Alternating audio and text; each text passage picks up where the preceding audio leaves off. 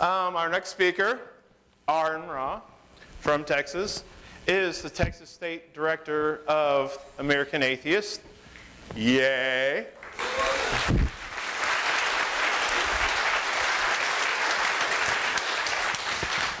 I really respect a lot of the work that Aaron does because, for one thing, he has worked to maintain science standards in the Texas textbooks, which we all know that those are important, and we have to fight a lot of people to keep those going.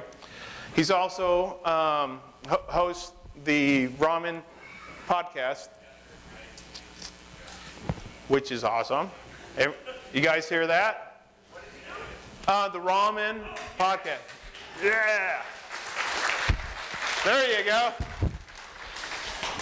And also, you write this, the Living Science Classroom Supplement, is that correct? Okay.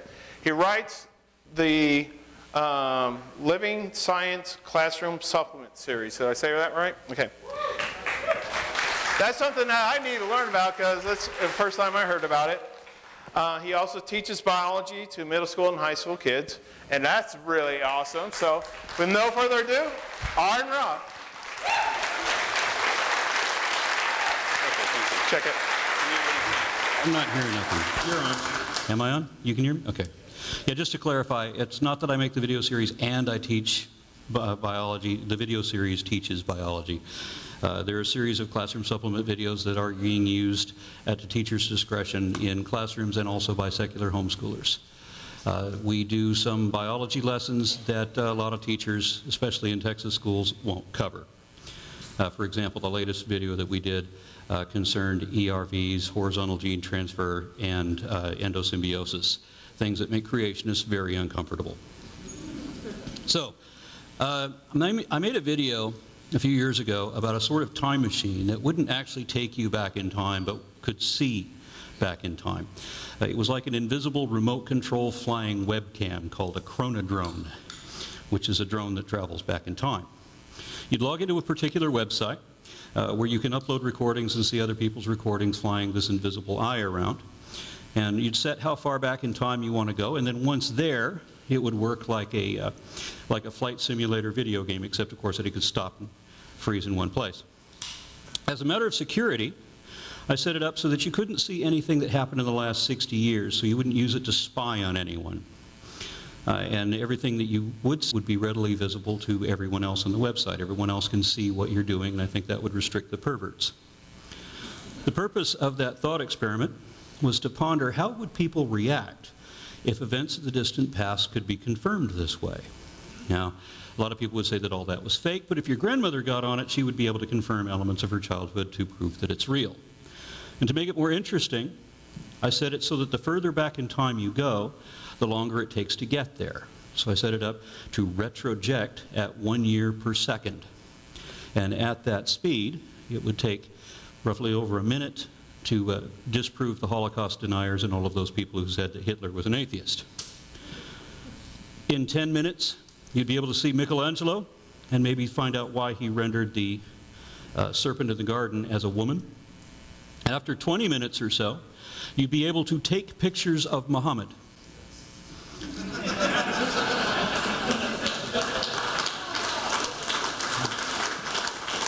So it should maybe come with a warning, screenshot at your own risk. In a half hour, we'd be closing in on the supposed time of Jesus, and the beautiful thing about that is no one would be able to find him. No matter how many people had access to this program or how long they looked, and people using this app to hunt for Robin Hood or King Arthur would find themselves in a similar situation. And I'm just giving my expectations, of course, but I've heard biblical scholars comment that the New Testament period was so muddied that what little possibility there is for a historical Jesus might have been a composite of at least a few different people, none of whom could be confused with the Christ themselves or individually. But even if there was a Jesus, and even if they managed to find him, they wouldn't recognize him or accept that that's who he is. Some Christians had admitted to me that if Jesus existed, but he was just a man, a faith healer, and a cult leader, but nothing more than that, that they would find some way to ignore that fact and continue believing in their mythical Christ. And one woman told me that if she found Jesus using my hypothetical device and watched him die and watched his body rot for a week with no resurrection, she hopes that her faith would be strong enough to keep believing anyway. Of course, faith isn't just about believing in spite of negative evidence at its most basic. It's supposed to be a positive belief in lack of any evidence. So if Jesus really existed, and he was a human manifestation of God, and say some Christians were lucky enough to happen across a dozen guys named Matthew, Mark, Luke, John, Peter, Thomas, Judas, Simon, and so on, they'd say, hey, these must be. But then Jesus, being God, who exists outside of time and is all-knowing and is thus capable of prophecy, would know that there would be invisible eyes from futuristic anachronauts. And God requests, or God demands, that we believe on faith. So he can't let us have any proof. And he would know when those secret spectators were watching and just wave his hands and say, these are not the disciples you're looking for. If you let your computer scroll back for an hour, you would have passed the time of Moses, and no one would be able to find him either. Nor would you find any population of 2 million Hebrew slaves living in one town at a time when the entire country only had a total population of 3.5 million. And here's a fun fact. If the Hebrew slaves existed, then if we excuse all of the other people traveling with them and just focus on the 600,000 Hebrew men on foot that the Bible talks about in Exodus, that if they set off for Canaan, marching single file, each man occupying 1 meter of space, each one 1 meter ahead of next, if they followed the coastline from Ramses to the Promised Land, the first ones would get there before the last ones left. It's only about 450 kilometers, or about 280 miles. So if they walked 20 miles a day, it would take them 2 weeks to get there, and it's pretty hard to get lost when you're following a coastline. But according to the story, with God's help, they wandered lost in the desert for 40 years. How's that for divine guidance? If you let your computer retroject for an hour and a half, you'd have passed the time of the great flood of Noah, and no one would have noticed that 1 year when everything was underwater. But you would notice that the ancestors of all of our oldest civilizations were already dispersed across Asia, Australia, the Americas, and so on, all over the world. So you wouldn't need to go back and look for the flood. You'd already know that it couldn't have happened. You'd have to let your computer buffer for a month before you would see any Australopiths, and another couple of years to see the last dinosaurs, and 4 more years to see the first dinosaurs. It would take decades to see the dawn of life, and centuries to see the birth of our universe. But with this time machine, it would only take a couple of hours to disprove young Earth creationism, which is odd because it usually doesn't take that long even without a time machine. Sadly, I don't think we're ever going to have a device like this, and it's too bad because there's a lot in paleontology that we're really not going to know any other way. Take, for example, Homo erectus, what we used to call Pithecanthropus, Georgicus, Java man, or a few other names. Here we have one species of very primitive people, but with a huge amount of diversity. Whatever trivial distinctions you think they are among the so-called races of men today, they're nothing compared to the diversity in Homo erectus. They were all over Africa, southern Europe, and much of Asia in torrid and temperate climes, completely cut off from each other for hundreds of thousands of years just by the expansive wilderness between them. Modern people were never so isolated for so long, and were never able to grow that far apart morphologically and become as distinct as Homo erectus did. The visible differences between modern people can't even be detected by examining a skeleton. By comparison, Homo erectus were wildly different, not just from us, but also from themselves. There's often more variance within taxonomic groups than between them. In some cases, young children would be over 5 feet tall, and in other places, adults would never get that big. Even brain sizes varied considerably from not that much bigger than chimpanzees to overlapping the lower end of the modern human range. And remember, that all evolution is just superficial changes being slowly compiled atop successive tiers of fundamental similarities. So the surface features change the most, and the underlying foundation changes relatively slowly. That's why the skeleton of a lion and a tiger are nowhere near as different as their outer covering. And likewise, you could compare the skeletons of American colubrid snakes, but they all look the same. They might all be king snakes, but they could be a mix of corn snakes, rat snakes, bull snakes, and garter snakes. If you're just looking at the skeletons, there may be no way to know. So if Homo erectus skeletons were that different, then imagine how different the surface features must have been. What would the faces of Denisovans look like compared to Demancey, because they were separated for a long time too? The range of colors was probably the same as what we have today, but there could be other features we'd never know anything about, and the type of hair that they had and how it grew might be completely novel from one group to another. As with the snakes and with the panthers, it's not just the colors and patterns that aren't shown in the skeletons, it's a behavior too. We know that Homo erectus used tools and weapons and made fires and all that, and sometimes even something to float on. We expect that when people make things like that, establishing traditions, that they tend to build a culture too. So did they? And if they did, then how do their rituals and practices compare from Indonesia to Gibraltar? Without a time machine, I don't think we'll ever know. That's what drives science, though. Trying to find out the way the things are, the way they were, and the way it really works. If that is your goal, then you want to make sure that your information is accurate. And if it's not, then it doesn't matter how much you liked that old urban legend or fictional factoid you once bought into, you will discard it and be embarrassed by it, seeking instead for truth. And it seems like every religion claims that theirs is the absolute truth, but they're using a different definition than I am. I don't mean truth in the same arrogant way that they do. I mean it in a much more arrogant way.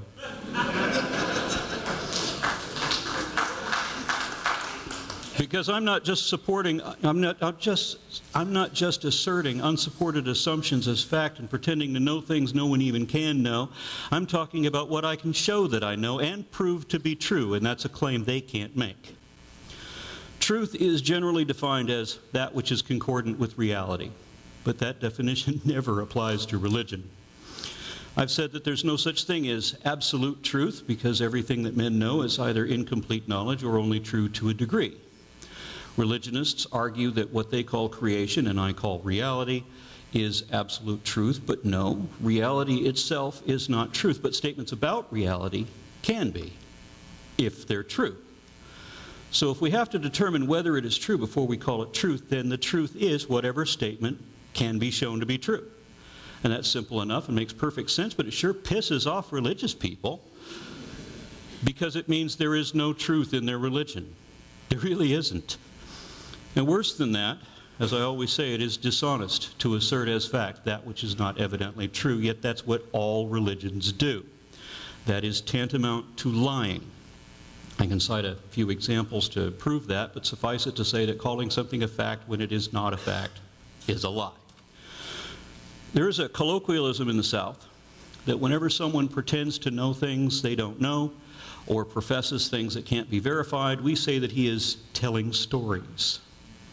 In the South, that's the polite way of saying he's lying.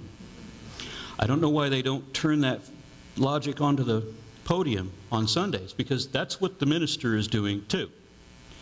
And some children asked me once why I don't go to church. I said it's because I don't like to be lied to. All religions lie. That's almost all they do, and it's the biggest failing they all have. Now remember that a lie is misinformation or information misrepresented with deliberate intent to deceive, and that is the goal of religion. That's why they claim to know things they don't know and say things are facts that are not facts, because within the deeply religious mindset, whether you believe it matters more than whether it is true. And obviously I'm talking about the more fundamentalist aspect here. For example, many times I've heard people protest whenever whatever fact I present conflicts with their religious beliefs. They say, why can't I believe what I want to believe after they already know that it's not true? They complain that whenever I tell the truth, things that I can prove definitely are correct, they say that I'm hurting people. People who just want to keep on believing things even when they know it's not true and can't be. Instead of saying they have a right to believe whatever they want, which is correct, one believer defended his position by saying he has a right to be wrong. And I don't think he misspoke. I think that's what he meant to say. You all remember when Ken Ham debated Bill Nye, or tried to debate Bill Nye? In the Q&A that followed, both men were asked, what would change your mind? And of course, Bill Nye said that evidence would change his mind, while Ken Ham said that nothing would ever convince him that he's wrong. He also said that he must reject physical evidence because of some irrational obligation to ancient folklore. His ministry, like every other creationist organization, posts a statement of faith which all state in one way or another that the Bible is the only source of truth in our world, so that physical evidence must be rejected in favor of fables. Some of these faith statements also imply that the world, meaning the real world that we all live in, is a lie. So in one sense or another, if religion is right, reality has to be wrong. The best demonstration of that is a documentary called Questioning Darwin that interviewed a bunch of creationists, and one of them confessed that if the Bible said that 2 + 2 = 5, that he wouldn't question that he would find some way to believe it. And in the Scopes monkey trial, William Jennings Bryan said something similar. He said, if the Bible said that Jonah swallowed the whale, I would believe it. So you can see we're not talking about what you can show to be true. We're talking about believing things you know aren't true and can't be. It's literally make-believe, where facts be damned and truth is irrelevant. I have a serious philosophical objection to assertions like this. In my perspective, accuracy and accountability are paramount. Truth matters more than whatever we would rather believe. So it should be that we would never say that something is true until or unless we can show that it is or give good reasons to indicate that. And I often say that there are those with a deep-seated emotional need to believe, and then there are those that have an intellectual curiosity and a desire to understand. If you just need to believe, you'll find a way to convince yourself, even if that requires self-deception. But if you want to understand, you need to reject faith, because faith is auto-deceptive and because it's important to know whether your information and interpretations are correct. That's why we're so suspicious when believers claim to witness things they've never really seen or profess improbable testimony that can't be verified. The reason that we trust the scientific method is the very reason we can't trust the improbable claims of religious devotees or doctrines. And I try to explain this to religious people all the time, and they just don't get it. The only value any claim can have is in how accurate you can show it to be. If you can't show that it's true at all, it has no value at all. It is just an empty assertion, unworthy of consideration. Come back when you can show me there's some truth in it. If there's evidence against it, then there's something wrong with it, and it should be treated as though it is at least partially or probably wrong. And for example, what would happen if we devised my time machine and we found Adam and Eve talking to a snake? I would have to change my mind. But I think even believers already know we'd never see that. If we had a time machine like a TARDIS, where me and some young Earth creationists could step inside and shoot back to 1 million years ago, I think the young Earth creationists would refuse to take that trip, because he doesn't want to be proven wrong, and he already knows that's what will happen. I've been told that whenever my arguments seem to make sense, it is only because the devil is speaking through me, and he is the Lord of lies. Any excuse will do if you're invested in pretending, and some unwelcome asshole like me keeps lifting the wool off of your eyes to let the light in and force you to see things you don't want to know about. And I like the way that Tim Minchin put it. He said that science adjusts its beliefs based on what's observed. Faith is a denial of observation so that beliefs can be preserved. And these two philosophies are polar opposites. And stepping into a time machine means facing a reality that would be impossible to deny. And now imagine some religious extremist trying to bluff me, saying that my time machine would disprove evolution and prove creationism. Okay, let's jump in and find out. But we both already know that's not going to happen. So maybe we have some Christian who sincerely believes that we'll both see Jesus resurrected. Okay, let's go. Now, if I see any of the miracles in the Bible confirmed, I will be confused. And if my time machine confirms that Christianity or Islam are true, I will be disappointed, because that's about the worst scenario I could imagine. Unless creationism were true too, because that would mean that evidence doesn't mean anything, and thus the universe would be rendered meaningless. It would also be senseless, but I wouldn't be afraid to find that out. And if it turned out that I was wrong all along, I wouldn't cover that up, and I certainly wouldn't lie about it. But someone associated with the Texas Board of Education once told me that he knew that there were transitional species in the fossil record, but that he wanted to teach students that there were none, because he said it was important that they believe there are none. A lot of these people don't really believe what they pretend to believe. They just believe in belief. Many times people who are religious believers have told me that they believe what they do not because they think it's true, but because they think there's some value in believing it, or because of some imagined consequence of disbelief. And often enough, apologists say that even if it's not true, we'd be better off if we believed it anyway. I've also heard believers say, why would I want to believe what you believe? That means I'm just an animal, a walking bag of chemicals, that life has no meaning, no reason to keep breathing, no reason to prolong life or ease suffering, because we're all going to die eventually anyway. It just doesn't matter, man. We're just postponing the inevitable. Everything is meaningless if it doesn't matter forever, if I'm not important a billion years from now. But if I believe in God, then my life has a purpose, and I will live forever in heaven. And I'm sure these people don't mean to leave this impression, but they've convinced me that they don't really believe what they pretend to believe, that they are only pretending. And I think a lot of people are like that, and I found another way to demonstrate it. Some people say that they can prove that God exists, and even after hundreds of failed attempts, I still humor them. All they ever do is the logical fallacy of the circular argument routing back to the assumed conclusion as a non sequitur, or erroneously calculated mathematic probabilities which all require unwarranted assumptions and a prior faith. None of their arguments ever actually indicate a God, but as I said, I hear them out and then explain why they're wrong. For the last couple decades, I've also offered to prove evolution to their satisfaction, such that by the end of our conversation, they will know that evolution is an inescapable fact of population genetics and ancestral phylogenies. They will be convinced evolutionists for the rest of their lives. They will not be able to be converted back to creationism because they will know better. They won't be able to pretend otherwise and wouldn't want to. They'll be better off for it. But that challenge is usually refused at the onset. Most creationists simply will not risk it. Those who accept the challenge freak out pretty quickly once they realize that I really can prove my point, like I said, because I don't do what they expect.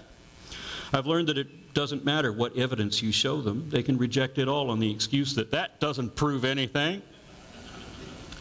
They don't even have to understand what you said, and they try not to. They don't know why any given fact counts as evidence because they don't know what evidence is, and they don't know what evolution is, and everything has to adhere to their straw man distortions of it even after you've proven all that wrong. Belief in creationism is a form of religious extremism which requires both a misunderstanding of science and a denial of reality. For example, I told Ray Comfort that his only strength was his inability to understand simple concepts.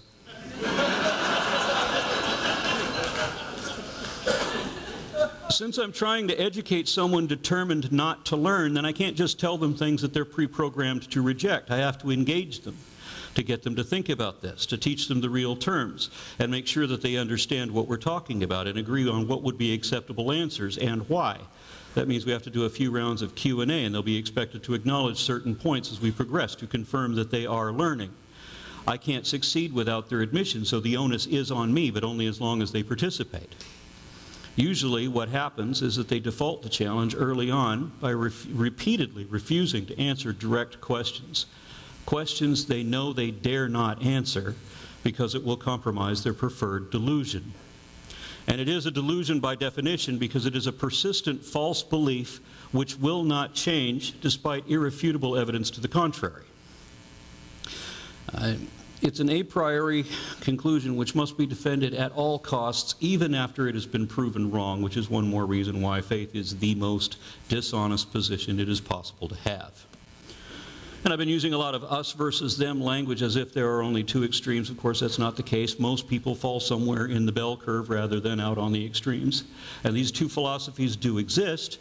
It's just a matter of how much of both anyone embraces and in what applications. When we're talking about creationists, there really are only two types: deceivers and the deceived. And many of the deceived are happy to be that way and refuse to be reasoned with, but that's not true of everyone. Most reject the more repugnant or indefensible dogmas while still holding on to some core belief. Many believers will proudly describe themselves as reasonable or rational based on how little of their religion they still embrace versus how much they now reject. And I think it's funny when people realize that the less you believe, the more reasonable you are, but they stop before they reach the logical conclusion. They still cling to some piece of it and won't let it go.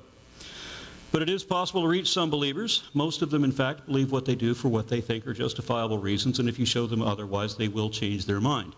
That's why Christianity is in a general state of decline, while atheism is the fastest growing demographic. Not everyone is as deliberately deceived or deluded or unreasonable as Ken Ham and Ray Comfort. But they're both running multi-million-dollar rackets, and of course that means they wouldn't be convinced even by a time machine. Which is too bad, because Ken Ham's favorite way of questioning what he says is what he describes as historical science is by asking the question, were you there? And wouldn't it be great to answer that question? Yes, Ken, I was. And that's one more way that I know that you're wrong. So what would you do if you had a time machine or got shot back in time to the dawn of civilization, and maybe it happened by accident so you weren't able to pack any cool things to show people, but you're stuck there long enough to learn the language? What would you tell these people? And I've asked this of a lot of people online, and the serious answers, the good ones, tend to be the very opposite of most of the Ten Commandments. Most of the reasonable responses, well, almost all of the reasonable responses, the serious ones that I've seen, have offered better information, more useful information, and better guidelines than anything in the Bible, Old or New Testament. And most just corrected the absurd or atrocious things the Bible said. The Bible describes everything wrong. Look at the way it describes organisms by what they do. Everything that flies is a bird, including bats. Everything that swarms is called a locust, including the four-footed ones, which would be bats again. That's why it says that whales are fish. There's a taxonomic category for creeping things. What the Bible says about genetics is that if cattle have sex while looking at striped sticks, they'll give birth to striped cats. It says that the earth was once the only thing in the universe because it was the first thing ever created. And that everything else, including the sun, orbits around our world. But it never mentioned microbes, nor does it properly explain the simple practices to prevent or defend against infectious diseases. Defenders of the faith brag about ancient wisdom, saying that the Old Testament taught us how to wash our hands in running water. Yeah? And then Jesus came along and told us not to. Because he didn't believe in pathogens. He warned us about demons instead. And besides, what child doesn't know that running water will rinse things off? Raccoons know that.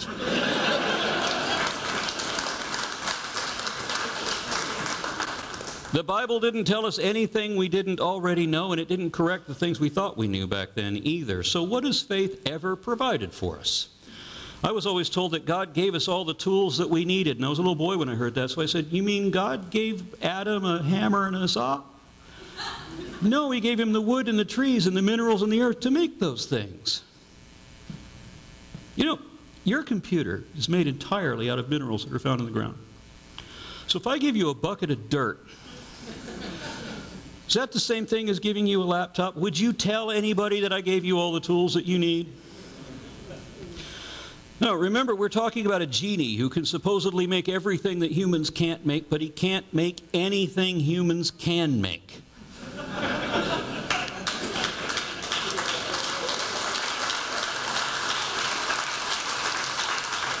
So he needs us to build his ark and his tabernacle and to fashion the robes for his priests, because the priests can't do it for themselves, and he's not going to do it for them because the Lord works in delirious ways.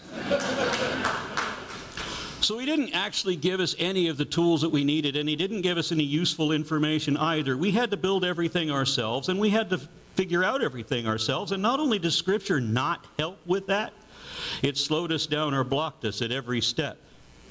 Once upon a time, our ancestors believed that thunder, lightning, and volcanoes were gods in action, that the stars and planets had human attributes, that sickness was a curse of witchcraft, and epilepsy was demonic possession, all because that's what religion would have us believe.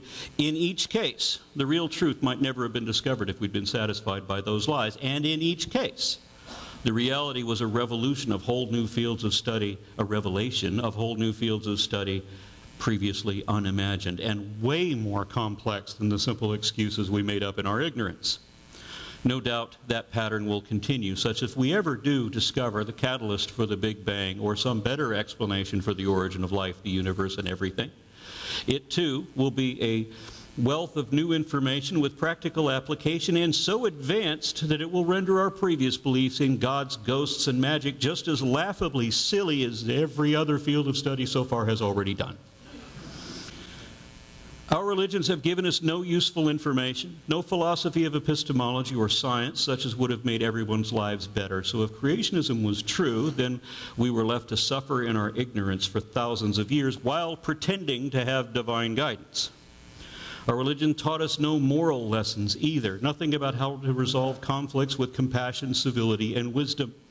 All religion taught us was how to hate each other, how to be gullible fools, and how to fulfill our caste without question, like obedient minions. For all its glorified fables and fairy tales about how it began, it couldn't get that right either. Neil deGrasse Tyson said that humanity was like a child left abandoned on the world's doorstep with no idea of its origins and ancestry. Genesis is a collection of bedtime stories, blind, superstitious speculation that has been proven wrong in every testable claim that it makes. Yet, Ken Ham says that if we want to believe in creation, or excuse me, if you believe in salvation, which is the second half of the Bible, then you have to make yourself believe in creation, which is the first half of the Bible. Again, it's all pretend. He doesn't believe it because it's true. It's not. He believes it because of a consequence of disbelief. He's afraid of death. That's why religion was invented. Whatever you believe about your origins is irrelevant. It's all about death.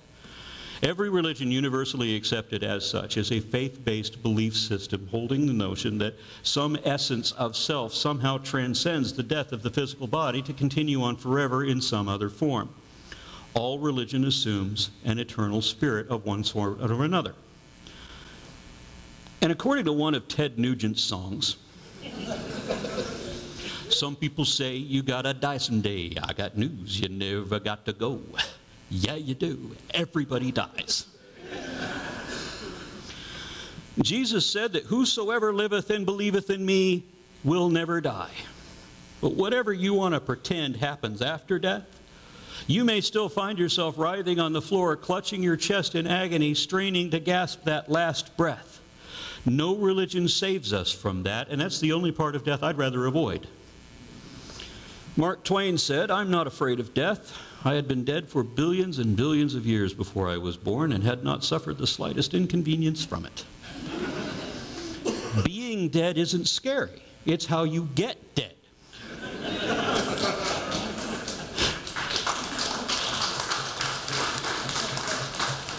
And some people think this is gross, but one of the reasons I give as an excuse, one of the reasons that I ride a motorcycle is because I have a much better chance of having a sudden death from a healthy state.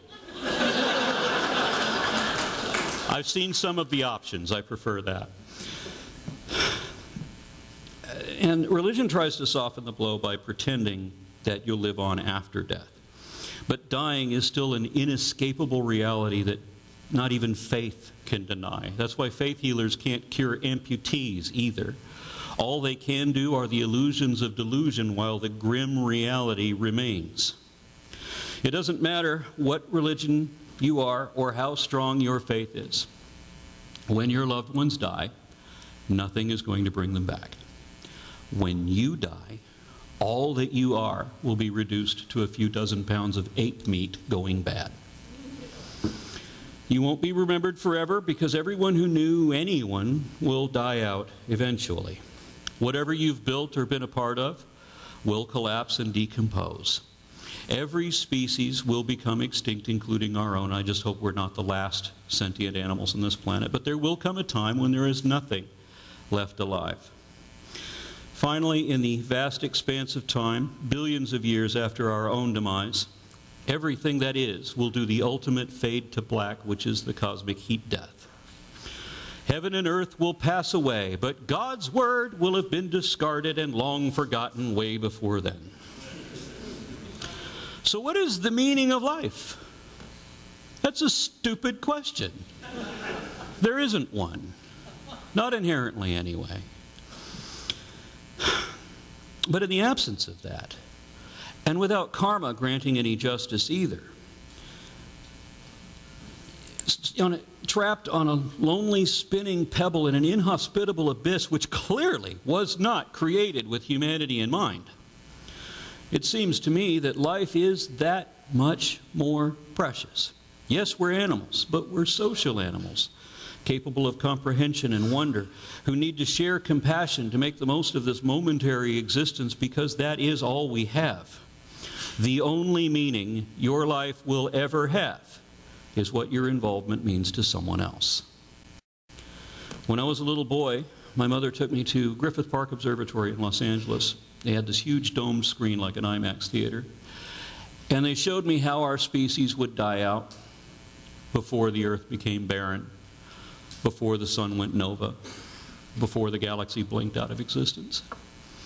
And I wept, not for myself, not even so much for future generations not yet born, but for future species which might evolve too late or not at all thanks to our current loss of biodiversity.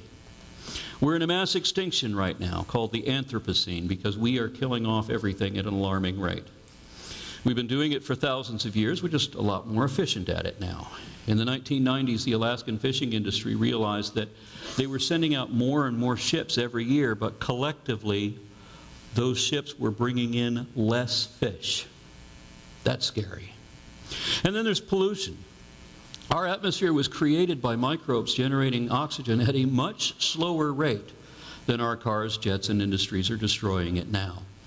Combine that with deforestation, and the math isn't hard to work out. My grandmother was born in the year 1900, when the world first noticed a population explosion, a result of vaccinations, which was another advance religion tries to ruin. By the time she was 90, the global population had doubled and doubled again.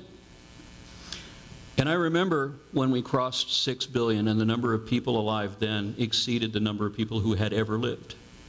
And that must have confused those people who believe in past lives. Now we're over 7.3 billion and climbing at an exponential rate.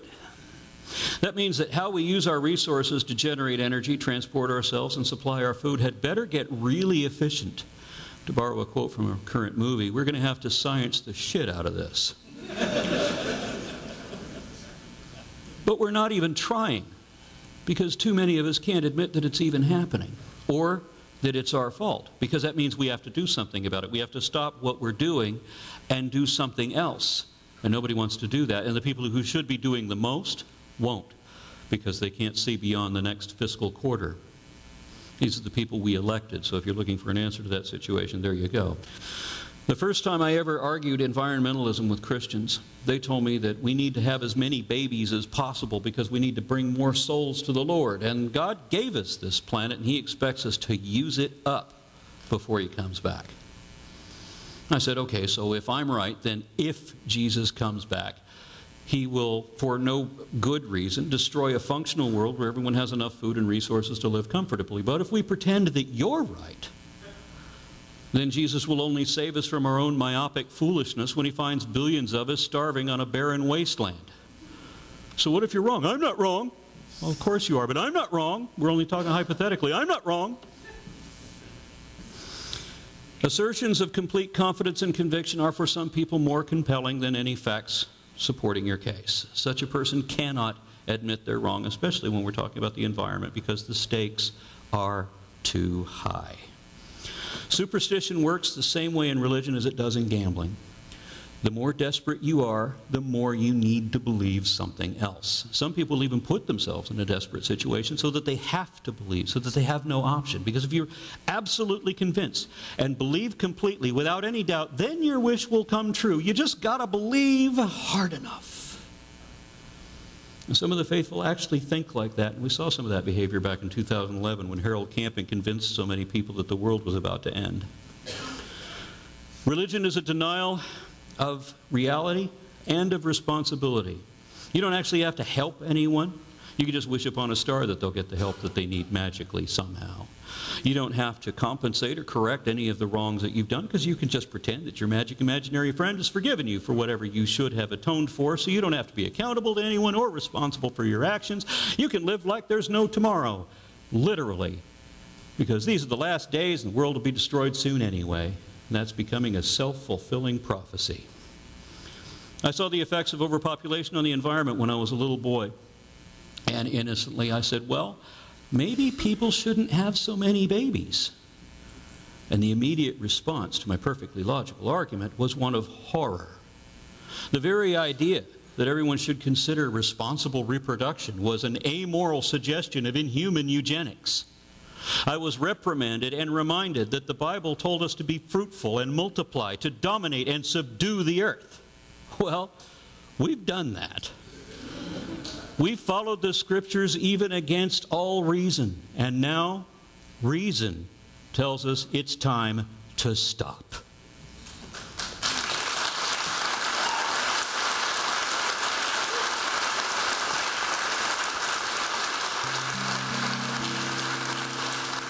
So much. One day the sun is going to die. For us it means no more sunsets to the universe, just one less star in the sky. And almost all who ever lived have already died. Countless stories of love and war and hope and pain now silent playing side by side. Yes, I understand that my whole life is just a blink of an eye. The history of the earth is with each moment that goes by. But this moment